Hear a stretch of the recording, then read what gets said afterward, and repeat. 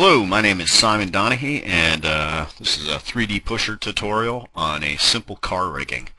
I saw this little video on YouTube about this guy who rigged up this car very simply, but he didn't explain how to do it. So we were just sort of taking a look at it and figured I'd make a tutorial on it. So what this thing does is simply as this vehicle goes down the road, the ass end kicks out. So as it comes around the corner, ass end kicks out, tires turn, ass end kicks out again, and then it'll straighten itself back out as it runs all along the spline. So it's actually really nice because the only thing you really have to keyframe is the kicking out in the back if you want it to slide. The front tires will automatically sort of update themselves and turn as it goes around the path. So it's guy did a really nice job, so let's get started on this thing. And let's just delete everything. We'll just start from scratch. We'll keep our path here. And let's go into our top window here. So what I have is let me unhide our other U-Haul. The U-Hauls all grouped together except for the front tires themselves. Front tires are separate. And what we're going to do is we're going to link those to the truck, but we're going to put a couple of objects, dummy objects on here on a spline so we can get this thing all to work as a nice rig. So first thing that we need to do is we need to draw a spline. So let's go down to under the create, under shapes, we're going to grab a line, and we're just going to draw this out sort of in a straight line here. And we're going to go in the sub-object of this. So you can go up to Control Panel and go under Modify and hit Sub-Object, or just press 1. And we're going to grab our center spline up here, drag this up, and we're going to right-click and bring up our quad menu. And we want to make this smooth. So there's our spline. We're pretty much set. That should work. So we're going to hit 1 to exit out of Sub-Object mode. And we're going to need to put a constraint on this so this follows the path. So to do that, we're going to go up to Animation, we're going to go to Constraints, and we're going to set a path constraint. This will give us a little selector, and we're going to select the spline. And it's already animated to scroll through. What we want to do is actually, let's just bring this down, go to the first keyframe, we'll turn on Auto Key. And we'll just slide this down so it's not all the way at the end. Now, second thing we need to do is we need to select a dummy object. So under Create, under Helpers, let's create a dummy object, and this will be for our front steering.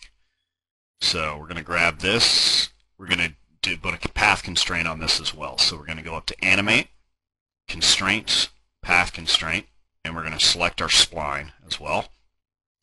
And we're going to delete these keyframes because we don't need these. So what we're going to need to do is we're going to need to wire this box to this spline so it will run in a percentage in front. So to do that, we're going to right-click, bring up your quad menu again. We're going to go down to Wire Parameters. Select that, and it's going to give us another dialog box. So we're going to go to Transform, Position, Path Constraint, Percentage, and that'll give us something to select. Now we need to select the arc, not the line. So we'll select the arc, and that'll give us another dialog box. So we're going to go to Transform, Position, Path Constraint, Percentage, and that'll open us up our wiring dialog box. So what we have here is, since we've already selected that in the beginning, it puts us in our right spot. So we want a one-way communication from our arc. So we're going to select the center button here, and we're going to enter in some text here. So we're going to go percent equals percent plus, let's say, 0.7, and we're going to hit connect.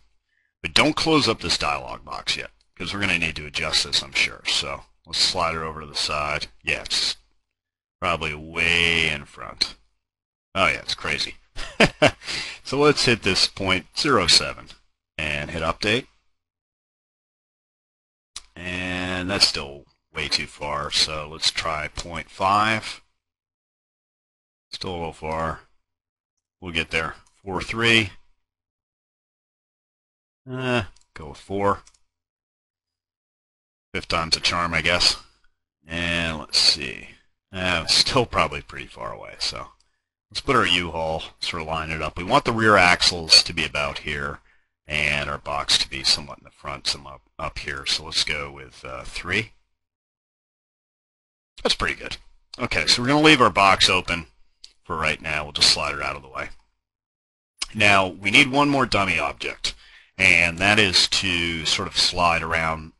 It's going to do a path constraint on our spline itself. So we'll go to Create, go to Helpers, and select another dummy. And it doesn't need to be really big. And we're going to go up, do the same thing. So we're going to go to Animate, Constraint, Path Constraint, and we need to select the arc. Make sure you select the arc. And that'll give us keyframes as well, so we need to delete those. And it's going to put us right in our motion panel right away. So we can slide down and we can set this to 50. And we want it